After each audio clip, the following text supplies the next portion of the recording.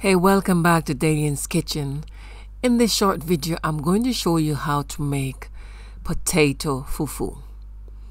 I tried it and the steps are very easy, and trust me, it was delicious.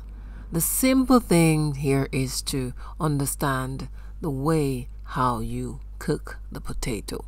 So here, let's get straight into it without any further delay.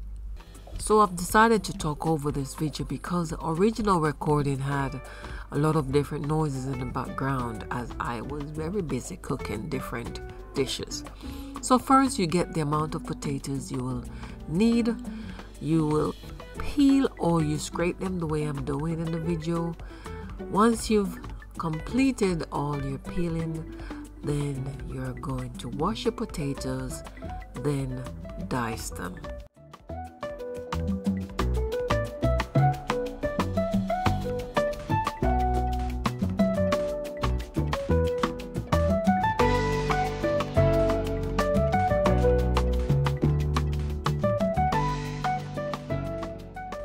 So the next step now is to steam cook the potato. So I have my pot ready, the water is boiling, and I'm going to use this very unique little thing I purchased at IKEA, or IKEA is pronounced. I will put it in the pot as you've seen, then I will lay the potato on top and then cover it. Some people have posh steamers. You don't have to have all of that. You know, here my motto is make do with what you have. So now I will leave this to steam cook. Then you test to see if it is cooked to your satisfaction. If that is okay with you, then you turn the cooker off. Turn the cooker off, then leave the potato to cool for 5 minutes.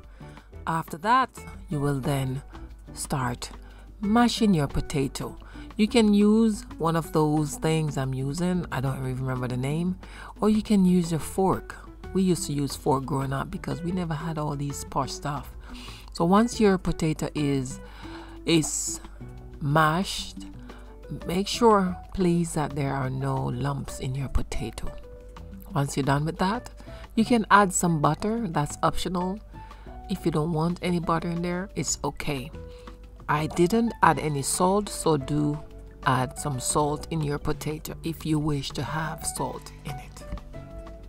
Once you're done, then you can have your potato fufu with whatever dish you like. I place my potato in a little container because I want to design my plate for it to look nice, as you've seen at the beginning of the video. But if you missed that, I will show it to you before the video ends.